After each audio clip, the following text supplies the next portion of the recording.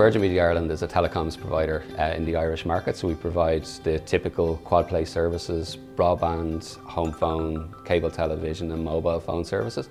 But we're also Ireland's largest commercial TV broadcaster as well, with 3 free-to-air channels and 2 subscriber channels exclusive to our own TV platform. My role within Virgin Media is as the Insight and Analytics Director, so I'm essentially responsible for all things data. And I like to think about it as being responsible for how we use data to improve the products and services that we provide to our customers. Some of the challenges that we've had are around the rate of change that's going on within our own business and our ability to be agile with the way that we use data to support the different products, services and operations that go on around the organisation. We've previously worked with our colleagues in our pan-European business to deliver central solutions for technology. But as we've progressed, we've realised that we need to be able to be more agile within our own operating business, so we needed to create our own infrastructure for data that we could manage ourselves. Another of the things that's helped us to get started with Snowflake is the fact that the platform itself is actually centrally managed and kept up to date.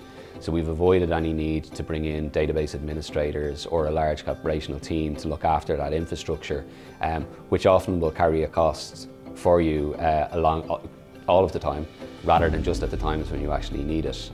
So that ability to get up running and know that your platform is going to be well maintained without carrying that operational cost has been a really big benefit to us in getting started.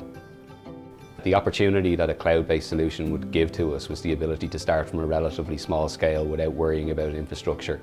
On top of that, we looked at a number of different solutions that could fit. We ultimately selected Snowflake for a couple of different reasons. One was the cloud agnostic basis for it, which meant that we were able to move it from one cloud area to another if we needed to. But really critical as well was the ability to manage encryption keys ourselves as the customer and make sure that we had control over keeping our customers' data safe, and that we were able to decide where we wanted to have it stored as well.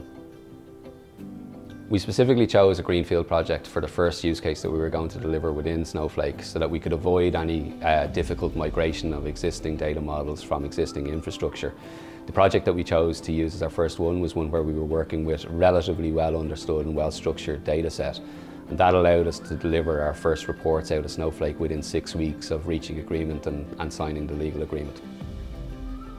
What we're seeing within our own organisation is that more of the applications that different parts of our business use are coming now in a software as a service or platform as a service method.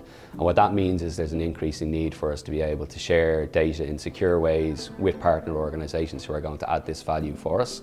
And we see data sharing as being a much more sensible way of being able to do that securely, but also minimising the amount of operational overhead that we have to put in order to make sure that all of those data flows work every day.